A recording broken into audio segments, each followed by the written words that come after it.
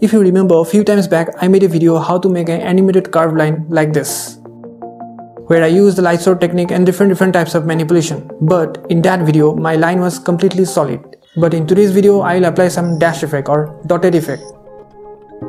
Now some of you are thinking it's pretty simple to make a dotted line, and it totally makes sense.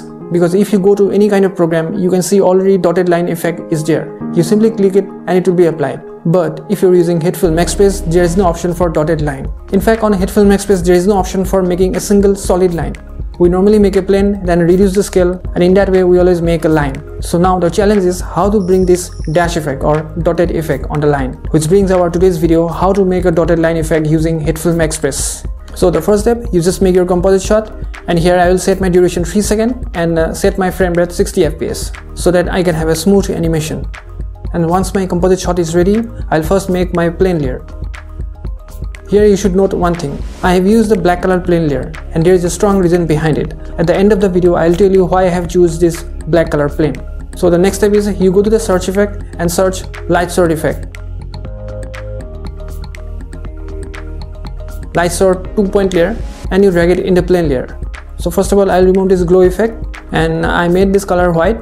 You can choose any color like green, blue, whatever you want, but for this video I'll use only the white color. Now in this light source line you will see there's 2 points, hit and tip. If you watch my previous video, you already know what is hit and tip. In that video I already explained that. And under the tip section you will see this extension parameter, and using this parameter you can animate the line.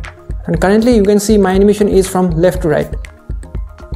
But if you want to have your animation from right to left, you simply exchange both hit and tip like this, and you can see this reverse animation from right to left. Well, up to this much it's pretty simple.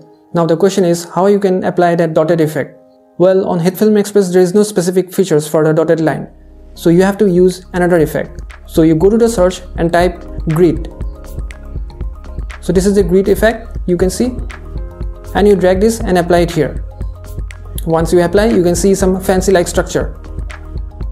Under the blend option you will see this stencil alpha. You have to activate this.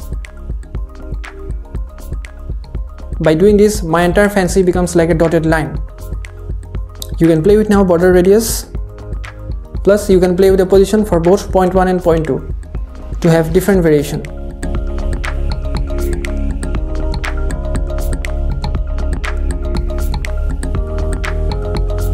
Once you made, you will see this nice straight line animation with the dotted line effect. So this is just only the straight line. Now how to make the curve? By applying the same dotted effect. Now from up to here everything will be same as my previous video where I explain how to make animated line. So first of all I'll make first one point layer, and let's rename it as a controller. And for now I will remove all the extension keyframes,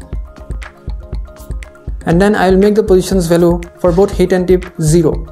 So that my line becomes a point.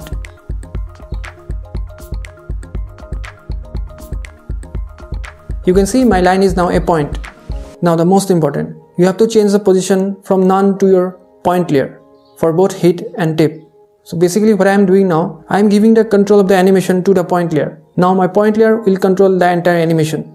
You go to the point layer now and change your position and animate according to your choice.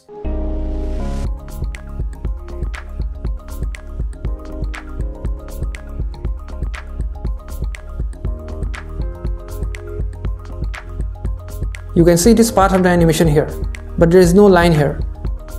So the next step is we have to draw the line here, and for that you have to go to the light source property again.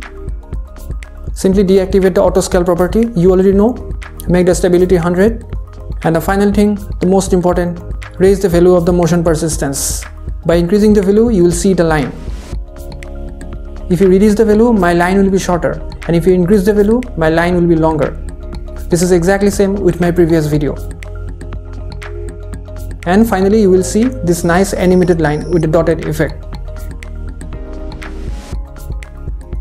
Now a couple of minutes back I talked about that you should always choose the black background in a composite shot. So what is the reason behind it? If you choose the black background, you can easily change the blending mode to get rid of this black portion so that you can use it any kind of video footage or any kind of image. And if you choose any other color background, then probably it may work or it may not work. So having a black color is always perfect as a background. This video is exactly same with my previous video, but just by adding this dotted line by using the grid effect. So I highly recommend to watch the previous video where I explain each and every steps about the light store effect and its all parameters. Drop me your comments and let me know about this video. For any questions, smash the like button, leave your comments and share it. And don't forget to subscribe my channel and press the bell icon. I'll see you in the next video.